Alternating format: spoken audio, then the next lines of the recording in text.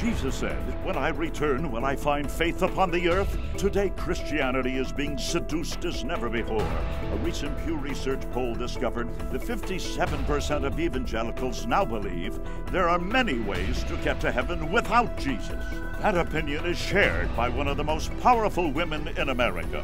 In her anti-Christian bias, she promotes books which portray God's word as corrupt, distorted, and filled with errors, and other books which Dr. Van Impe regards as the most blasphemous he's ever read, as they mock the cross of Christ. In their insightful video study, Christianity Seduced, Drs. Jack and Rexella Van Impe revealed the who, what, where, when, and why of the greatest danger to Christianity today.